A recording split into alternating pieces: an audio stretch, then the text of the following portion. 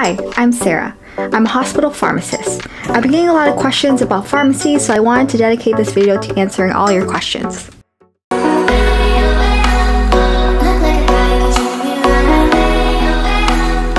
Alright, let's get started. Okay, first question I have is, what country do you work in? Well, I work in the United States, and I am located in the West Coast.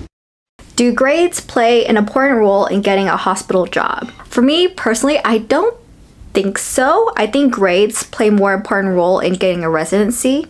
But in terms of getting a job, they just need to see, you know, do you have a PharmD degree? I think experience is more important. So if you have residency, that's going to give you much more competitive edge compared to someone that doesn't have residency. Of course, it's not absolutely required, but hospitals would like to have that additional experience. What are ambulatory care pharmacists and what do they do? Not many people are aware what ambulatory care pharmacists are. In terms of AM care, it's more clinic-based. Meaning, so let's say when you visit your doctor, you know, a patient could have multiple comorbidities. They could have diabetes, hypertension, high cholesterol, and there's just a long laundry list of issues that, you know, the doctor can't address in a short 20-minute, 15-minute appointment. So what they do is that they'll refer their patients to specialized AM care pharmacists. So for example, during my residency, we had a cholesterol clinic, and this was run all by clinical pharmacists that specialize in hyperlipidemia. So with this clinic, all the doctors refer their complex hyperlipid patients to us. You know, sometimes they're so complex and they're not able to manage this specific disease state, so they'll refer them over to our clinic. And there's many different types of AM care pharmacists. There's diabetes AM care pharmacists, there's hypertension, there's renal clinic, there's cholesterol, there's heart failure. Anything you can name of, there's an AM care pharmacist in that field. So all these clinical pharmacists are able to adjust medications that's in their scope of practice. So for an AM care pharmacist in cholesterol clinic, they can adjust and titrate any cholesterol medication. What was your major in undergrad? Well, here's a list here. Take a guess and I'll reveal the answer.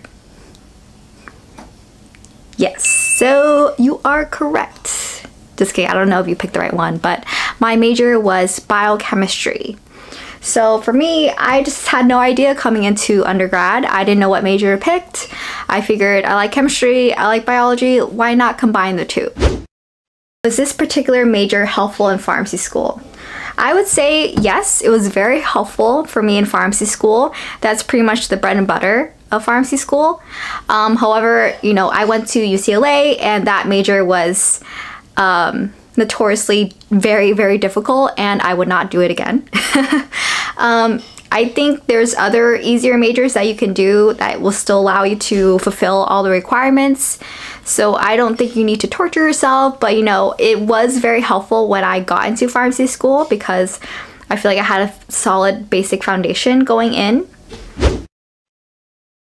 Did you take any gap years? No, I did not. So when I graduated from college, I went straight into pharmacy school, meaning during my 4th year of undergrad, I was, you know, applying for pharmacy school. I was going through interviews during the whole process during my last year. What is your opinion on UP's pharmacy program?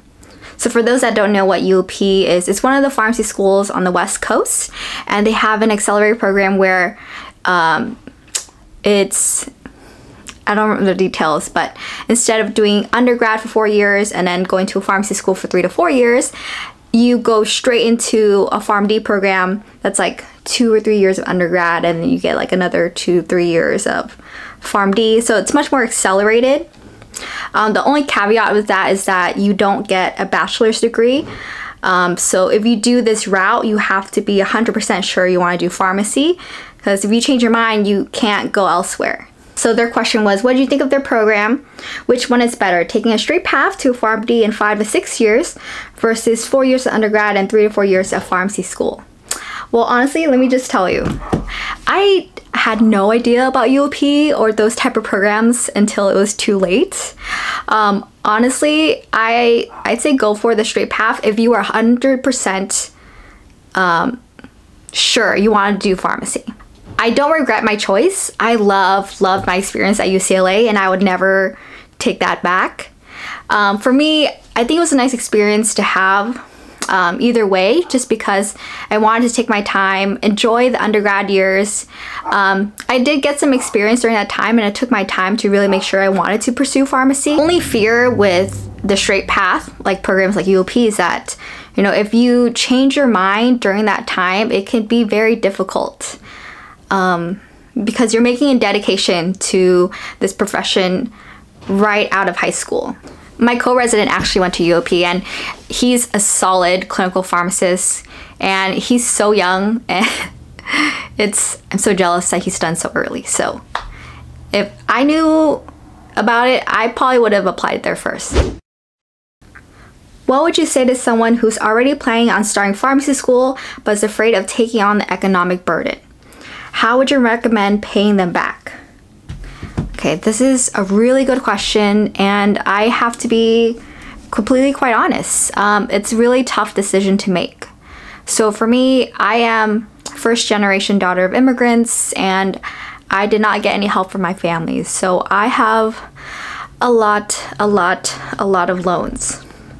So I think the economic burden is what prevents me from giving a resounding yes to say, oh, I highly recommend pharmacy for everyone, because, you know, that's a big burden to have. So for me going in, I knew from the beginning I had to strategically plan out my career to make sure that I can somehow pay these loans back or figure out a way that's manageable. So for me, I knew from the beginning I wanted to get a hospital job at a nonprofit so that I can be eligible for a loan forgiveness program. For this specific program, if you work there for 10 years, paying the income-based payment plan, whatever's remaining after those 10 years, they will forgive it all. So I found that that's the best strategy, but the only hard part is that, you know, jobs aren't guaranteed. So that's the scary part. So I think it's ultimately up to your decision. But, you know, sometimes I think about it, and what if I did choose a career where I didn't have to take on those loans? I'd be much more financially stable sooner. But, you know, at the same time, I love my job, and I'm very happy. So I can't tell you yes or no, but you do have to, you know, sit back and really think about that. How did you memorize different drug mechanisms, drugs, brand names, etc.? Yeah, so with pharmacy school, there's a lot to memorize. It's hard. I trialed every different method of studying, and I found the best way is just repetition, and teaching someone. So your brain requires repetition to really memorize and recall information.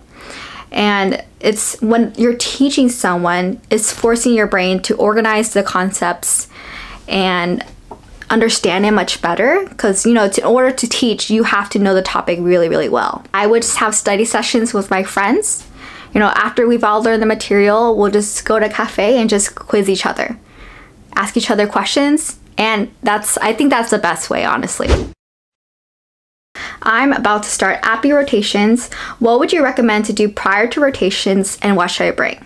That's a good question. Let me grab my note. I highly recommend you just go to your local dollar store, get these like little photo album booklets, and let's say if you have an AmCare rotation, print out like top AmCare guidelines, you know, diabetes, cholesterol, just have it ready on hand. Print them out, like even your lectures, and just have them all in here. So this is like, you know, the diabetes flow chart, medications to treat, summary of trials. So these I got from a mixture of different guidelines or just like my lectures, and I always had these on hand. So if I had any questions I wasn't sure about, or I needed to refer to the ADA guidelines or something like that, I just grabbed this from my white coat, flipped through it, and I had the answers. I heard it's better to let your preceptor know that you will need a letter of rec for residency during rotation. Did you do this? If so, what's the best way to ask a preceptor that you just met? Yes, that is what I did. So generally when you first meet your preceptor, they're going to go over, break down the rotation with you, have a slight orientation, and oftentimes they'll ask you, so what are your interests? What's your plans? What's your goals for this rotation? And that's when I'll kind of squeeze it in. I'll say, my main goal is to apply for residency this year. I really want to become a clinical hospital pharmacist, etc., AmCare pharmacist, whatever your interests are. Plant that seed and let them know, hey, I'm interested in residency. If you want to be more direct, you can tell them that you're interested in residency, and if you do well at the end of the rotation, you might ask for a letter of recommendation. So you can go either way. I think sometimes I just tell them I'm interested in residency just so that they know. And towards the end of the rotation, where I feel like, okay, I think I'm really confident in my skills, I did really well during this rotation. So usually at the end of rotation, they'll have some sort of evaluation. They'll discuss with you how you did at the end of the rotation. And that's when I'll bring up, at the beginning of the rotation, I mentioned that I was interested in residency. I would love to get a letter of recommendation from you. Would you be willing to highly recommend me for residency? So the key here is highly recommend. When preceptors fill out the letter of recommendation, they have to check off recommend or highly recommend or do not recommend. So your goal is to have all your preceptors or whoever's writing your recommendations to check off highly recommend. As a preceptor, what do you look for in a pharmacy student? Because I'm a float pharmacist, I float around different areas of the hospital, and there are times where I have to precept pharmacy students. So for me, I love it when pharmacy students take initiative. I found that the best students are the ones that you don't need to ask them to do things. They'll go out of their way to do it on their own, and I think that's just fantastic. Is there anything specific that the hospitals look for when selecting us for residency? So every pharmacy program, residency program is very different. Sometimes there's things that's out of your control. So the ones that are in control, like grades, your letter of recommendation, blah, blah, your application, all that. So in addition to that, they're also seeing if your personality fits with their pharmacy department. Because if you think about it, the ultimate goal is that, they're training you for a whole year. They would love to hire you on if a position opens. So in their minds, they have to also think, will this person get along with all the pharmacists here? Don't take it too harshly, or don't be too upset if you don't get a specific residency for a specific program. It might just be that it just wasn't a good fit. So in addition to personality and see if they can match well with the department, they also look for to see if someone is strong clinically. So it doesn't have to mean necessarily grades. It just means their ability to have a good thought process, work things out, think things through, and make solid decisions. That's why a lot of residency programs have some sort of case-based questions, some kind of scenario-based question on what they would do in those situations. Of course, every residency program is different, so I'm just speaking from my opinion and what I think they would look for. As a resident, I got to be a part of the interview process, so it's very interesting to hear and see what the other side is like. One thing you would change about pharmacy. So for me, the reason I do my YouTube videos is because I felt like there's not enough representation about hospital pharmacy. Sometimes when I tell people I'm a pharmacist, they automatically assume CVS or Walgreens, and I tell them, no, I work at a hospital, and I'll just get blank stares and they'll be a little confused. Like I can tell on their face, they'll go, oh. But you can see they don't know what I do. So, and of course, you see TV shows like Grey's Anatomy and all those medical TV shows, they don't really mention a hospital pharmacist. They don't really include us in there. And I wish they would. So I would like to have more representation of hospital pharmacy. That's one thing I would change. I think another thing I would change is that, I don't know how it is on the other side of the East Coast at all, but specifically in the West Coast in the profession of pharmacy, they keep churning out more and more pharmacy schools. And the issue is that we're having more and more pharmacists, but you know, the amount of jobs, it's staying the same. So that's one thing I usually tell people that are interested in pharmacy to keep that in mind and really think things through. Like, do you still want to pursue this profession? Just because, I have to be 100% honest, it can be a little difficult sometimes finding jobs. But I mean, I was very fortunate enough to be able to find one. And a couple of my friends were able to find ones too. So it's not impossible. It just might be a little difficult. And then last question, do you have any regrets? So I am very fortunate to have gotten my dream job straight out of residency.